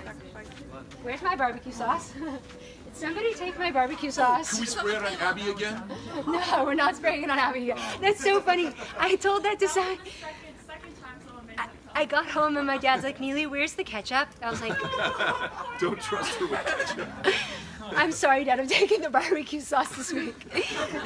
So the reason that we have mincha is because there were afternoon sacrifices, korbanot. And the reason that we have aravit is actually because the sacrifices burned through the night. Now, why do we have musaf, that extra prayer? Why on Shabbat do we say Amidah twice? Just in case. Did anyone wonder why on Shabbat we say Amidah twice? Why is there an additional, a musaf offering? Musaf means additional. Because in the Mishkan, on Shabbat, and on holidays, and on Rosh Chodesh, there was an additional offering to show Hashem we're so happy that it's Rosh Chodesh. Chodesh Tov. We're so happy that it's Shabbat. We're so happy that it's any given holiday. We're going to bring more sacrifices, and that's why we bring today more prayers. Raise your hand if you just learned that about why we say musaf. Bam, it's amazing. Okay, and by the way, we talked about the fact that there was between 30 to 40,000 Leviim singing in the Beit HaMikdash every single day. We talked about how there were between 4,000 to 5,000 instruments playing in the Beit HaMikdash every single day. Yeah, yes. Do we do sacrifices on Shabbat like we kill animals on Shabbat? Isn't that interesting? Yeah, he's going to answer that for you later. Did we do sacrifices on Shabbat in the temple? It's a whole nother story. Which connects to your other question. Sort of. Okay, I'll try to get there. I don't know, but let's do it after then. Okay, amazing. So we said that there was music in the temple, so where is the music? No, where's the music? I said it's in our prayers. Where's the music in our prayers? Psukei de Zimra, the reason that we have, if you've ever looked in a Shacharit service, and if you haven't looked in the Shacharit service in a prayer book, so you can look later and understand what I'm saying. Every day when we pray, there's a whole section before we reach the Amidah called Psukei de Zimra. It's verses of song. We're supposed to sing because we're supposed to imitate the Mishkan. Wow, who knew? And by the way, there's even a section in Shacharit that says, on this day, on Sunday, the Leviim would sing. On this day, the Leviim would sing. That comes from the Mishkan, from the temple as well. Okay, and by the way, that's also why we do Tachanun. If anyone has ever done Tachanun in our services, that's where you kind of confess your sins. That's from the sin and the guilt offerings. And if everyone has ever said Mizmor LeTodah, that's a replacement for the gratitude offerings. So our whole prayer service is actually modeled around that. And by the way, there's one more thing that you've had all your life. Who here has a father that blesses them on Friday night? Oh, that priestly blessing that's also recited in the Amidah, that priestly blessing comes from the Mishkan. Because who gave the priestly blessing in the Mishkan? The Kohanim, exactly. Guys, blow your mind. You've known about the Mishkan your whole life. Now, we're going to go into Shabbos. By the way, is it like 10 o'clock? What time is it? It's midnight. 10:16. Is it? We've been going for 2 hours? I'm going to keep going. Anyone can leave when they want to go. It's to me, this is like, wow. Okay, I'll try to go fast. Shabbos, guys. Who here has been to Shabbos? Oh my gosh, we're going to do like an epic shir on Rosh Chodesh Adar. That's perfect. Twice the Torah, all the fun. Oh my gosh. There's caffeine in the back. Okay, so Shabbos, let's be really, really quick. Tell me, what's on your Shabbos table? The first thing you have on your Shabbos table is? A tablecloth. Oh my God, there is a covering on your Shabbos table. Did you just think that's because Jewish women like tablecloths? No, because there were coverings on the Mishkan. Then what else is there on your Shabbos table? Oh my God. What else is there on your Shabbos table? We also put salt on our Shabbos table because we used to salt the animal offerings. We also have, what else is on our Shabbos table? We said that, we just said that, the shulchan, right? We talked about the shulchan. Wine! Well, so meat is the animal sacrifice, nachon, and the wine, we used to pour wine libations on the mizbeach too, but I didn't discuss it as well. And what else? What do we say your father does to you at Friday night at your Shabbos meal? Basically blessing. And what's the most common thing we do at a Shabbat table? Exactly. Your Shabbos table is literally a replica of the Mishkan. Yeah. And the gematrias, if we had time, you will blow your mind. Yain, dag, challah, everything, if you do gematria katan, adds up to 7, which is Shabbos, which is the idea. Oh, by the way, here's your question. Ready? We're not going to get to it, but he gives a fantastic shir on this topic. How do we define Shabbat? We just tell it. How do we define Shabbat? What are we not allowed to do on Shabbat? Work. In Hebrew, those are called the 39, which are the things that we actually did in the Mishkan. So everything that you don't do on Shabbat is because we did it in the Mishkan. Every single Shabbos, you're reenacting the Mishkan in a different way. Okay, now it gets better and better because we just read this list off again. We said that it has to do with your synagogues, it has to do with your prayers, it has to do with your how you doing, Doreen? Good. It has to do with your Shabbos table. Let's just real quick re-energize. Here we go. It has to do with your synagogue. It has to do with your prayers. Has to do with your Shabbat. Oh, by the way, Shabbos table. The table in and of itself is a shulchan, right? And then it has to do with your body. Are you ready for this? Da-na-na. I'm just going to go quick. Ready? Here we go. The Aron was compared to your beating heart. It's at the center of your body, and it holds the Torah there. The Kruvim, where we said the wind, the spirit of the divine Shekhinah, is your lungs. The Shulchan is your stomach, your digestive tract. The menorah, which has 7 lights. 1, 2, 3, 4, 5, 6, 7. Yeah. Mm-hmm. The menorah, your face. You say your face shines. I don't look at Sam Glazer and be like, Sam Glazer, your elbow is shining. You must be a big gentleman. No. If somebody is shining, you look at them and you say, wow, Limor, you're shining. I don't mean her left shin. I mean her face is shining. We talk about the face is the menorah. Okay. And then, well, quick. The Torah, the incense is your sense of smell, right? And the kior, which is the hand washing, which I'm sorry I don't have a display. I forgot it. Here, we can use your cup. The hand washing station has liquids, and that in your body, how much of your body is liquid? Yeah, some people confuse it. It's around 70%, so all the water's in your body. The curtains are and the beams, which we didn't discuss yet, are your ribs, your skeletal structure. You actually live in a Mishkan, and when we sing, Lord, prepare me to be a sanctuary, you actually already are. We just have to have the spiritual kavanah. Yeah. Now, the universe. We said that the universe is also a model of the Mishkan. It's talked about in Talmud Brachot 55a, and it teaches, listen like this. Betzalel, who constructed the Mishkan, who was 13 freaking years old, okay? The one who I said the Mishkan is the absolute perfect sacred geometry according to like Einstein and like massive minds. It says that he was able to, we're comparing now the universe and the Mishkan. He was able to construct the tabernacle because, listen, if you don't get this, it's advanced, okay? So don't give yourself a hard time. Pardon? Betzalel, the builder, Betzalel and this guy named Oholiav. That's the English pronunciation, yeah. That was his, what? Betzalel is the main architect of the Mishkan. He was 13 years old, and Hashem gave him divine information. Yeah, don't ever doubt children, says my teacher Leah. Betzalel built the most extraordinary structure known to mankind, and his helper, yeah. Don't ever doubt the children. They're we'll talk about it. Yeah. Did you be raising your hand? Very good. Patitipita. It says he was able to construct the tabernacle because, okay, listen, he understood the secrets of the Hebrew letters, and these are the same Hebrew letters with which God created heaven and earth. We know that God created the universe through the Hebrew letters. Because Betzalel understood the deep esoteric meaning of every Hebrew letter, he was able to reconstruct the Mishkan because he understood how the universe was created. The sages considered the Mishkan to actually be a microcosm of the entire universe. So when NASA starts projecting images that look like the temple, you'll know they've finally figured out how the universe looks.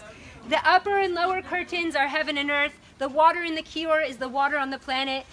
The sacrifice represents the animal life on this earth. The incense represents spices, which are plants, the plant life. The menorah represents the luminaries, the sun, the moon, and sky. Amen. And there's more, but not very much more, guys. We're almost at the end. I think 10 more minutes, and we're golden, okay? 20? No! Oh, you know what happens after the Assyrian. It's done. 35. So it's not, oh, we're actually really close to the end, the truth is. So Rav Trugman says that every facet of the blueprints, make sure we sing that at the end, please, for the building of the tabernacle, they had tremendous meaning, and we're not getting into it. Like I said, we could take hours. The beams, the measurements, the placement of where everything was, the colors chosen, everything is literally specifically chosen for a deep kavanah. So we said synagogues, prayers, Shabbos tables, your own body and the universe, but why? We forgot the most important part. What was the whole freaking purpose of this Mishkan? What do we do there? Why did we go to the Mishkan? Tshuva, to get close to God. The whole point was tshuva, but not for the sake of tshuva. The whole point was to be closer to your true self and to correct your ways and be willing to say I was wrong because I want to come close to the people I love, because I want to come close to God. Because if I have a boyfriend and I'm in a fight with him and I don't own up and say I'm sorry, we're not gonna get closer. And if I don't get closer to him, I'm not gonna get closer to Hashem. And if all of us and our parents and our friends and all of our relationships, until we atone, until we say we're sorry and we really own things, and I bless myself. It's not like I do this, I'm just blessing myself to do this, you know?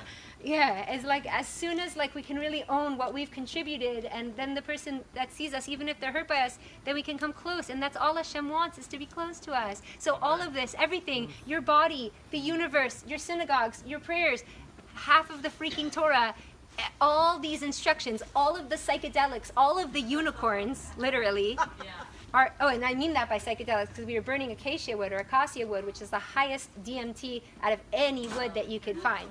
Yeah, the Kohen Gadol was flying, yeah.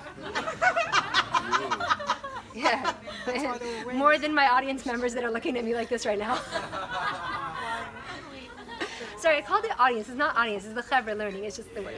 Okay, so the point is that Hashem, through all of this, the whole reason you came out tonight, the whole reason that I believe, the whole reason that we're doing this on Adar is because it's such a joke, right? We have all these halachas. It's so strict. We have to study Torah, pray every day, every night. But really, all of it, just because Hashem wants to live in us and with us, and to Aleph Dar, to live in our hearts, in all those places, so that we could be close. That's everything, and that's why we could sing and dance, because Hashem's just like, I just want to be close to you. I just want to be close, which is really cool, because in the beginning of the Parsha, the opening line is, please, those who have generous hearts, come do this work. That's what he calls upon.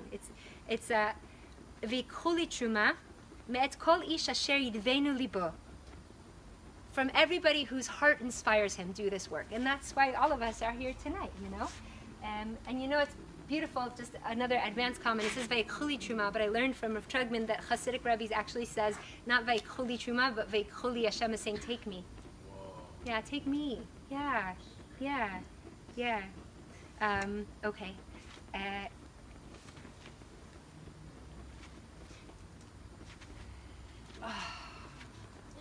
Skip a card. Do it? Yeah. Fine. Yeah. Well, I would do it to every card, though. Okay. No, but we're so close. We're so close. Last week we spoke in Parshat Mishpatim about fixings, tikkunim. We said how every single halacha is there to help us fix a past life, essentially. Reincarnation, that's what we spoke about. It's on my Facebook page if you want to watch it.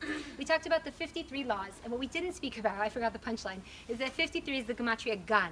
Because through these laws, we go back to Garden of Eden, to Gan Eden, to do the fixings all the way back, those intergenerational fixings, all the way back to the Gan, the 53, right? So we talked about how we're doing all of this work to go all the way back to Gan Eden and fix it.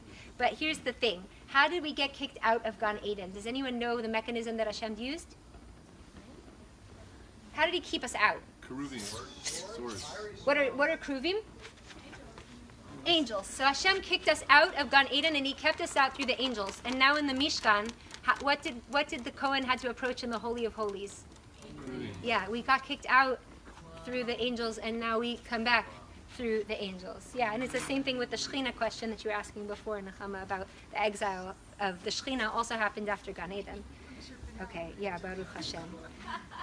Okay, so it says here, I think I copied this from somewhere, but I didn't write it. The entire creation, including the creation of man, the entire animal and plant kingdoms, Shabbat, and universe is described in Breshit in a little more than 40 verses. But the details of building the Mishkan take up more than 400 verses. Yeah, because it's not actually relevant what Hashem gives us. Hashem gave us the universe. He created the world. Breshit bara Elokim, He gave us all this. What's actually relevant is what we take with that and give back to Him. And that's why there's 40 on Breshit, but 400 on the Mishkan. Yeah, Nachon. So, and I asked last year on Facebook, what does it mean to be a Mishkan? What does it mean to be a Mikdash? And my friend Telly gave me my favorite answer. She should be blessed. And she said, oh, well, what's it? Thank you. She said, what's a Mishkan? She's like, that's a place where people go to seek God. And the goal and the blessing here is how to practically apply that is, well, if you're the Mishkan, and the Mishkan was a place that people came to seek God, then how do you have to behave and act? Wow.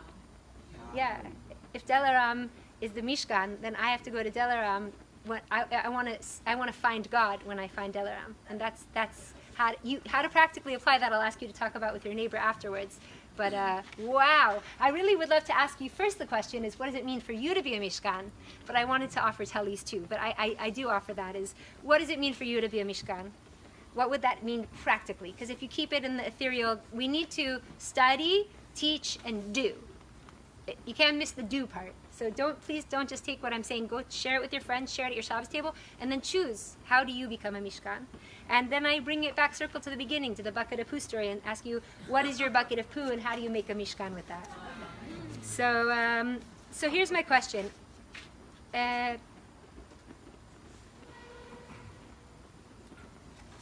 Tonight, I was going to do a full recap, but I'm going to do a partial recap. Tonight we learned about the fact that we're in Rosh Chodesh Adar. It's Pisces, it's the fixing of worry, it's the fixing of laughter, it's the fixing of the spleen. I don't know where that is, somewhere around here. Something, okay. We talked about Adar is Aleph Dar, Hashem wants to dwell in us, and how convenient then that our Parsha is Terumah. Whoa, guys. Our Parsha is Terumah. There's more prizes, okay? I will get them after we turn Facebook off, and they're good. So it's Parshat Terumah, and in Terumah we build the Mishkan, which came after, which was to take the Har Sinai experience with us forever. And even though the Mishkan became the temple and then the temple got destroyed, then read this sign, that Mishkan went into all of our lives by synagogues, Shabbos table, prayers, food, Shabbos table, body, and universe. That really we've been living in the Mishkan, the Makom Shechina, the whole time. We also learned the fun fact about the unicorns, that they're real, from Gemara Shabbos 28a. You're going to need that because people are going to be like, that is so not true. What kind of hippie Torah class did you go to? You'd be like, I don't remember anything. Just kidding. But you do remember Gemara Shabbos 28a. We learned all about a lot of the deeper meanings, which I wish we could review, but I invite you to watch again. And may Hashem give us a bracha. Amen. Amen. I didn't even give the bracha, but amen. That's a good Rosh Chodesh Adar moment. May Hashem give us a bracha to be the song. Let's sing it. Lord, prepare me to be a sanctuary. Can I put the video on you? Pure and holy, tried and true, and with thanksgiving. You're prettier than me. I'll be a living sanctuary for you. So may Hashem bless us to be a fulfillment of that song. May Hashem bless us to tune into the Simcha Adar. And I'm going to turn this off, but my favor, because really this is the most meaningful part, it's not about me teaching, it's what you take.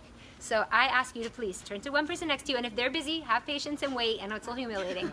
It's so embarrassing. I learned, right. So please share, and Facebook Online, if you don't mind, to please share in the comment, like, what's your takeaway, because your takeaway is the most important part. So, Rosh Chodesh, thank you, our hosts. Thank you, oh my God, thank you to the team, and to Tamar, and to Rivka, and to Yaakov, and to Anna, and to Gideon, and who else was helping tonight? you. Anyways, thank you so much for everybody. Thank you for watching. Please do not go without sharing with somebody next to you what your takeaway is. Chodesh Tov! Woo! Thank you guys. Thank you so much for watching. Chodesh Tov.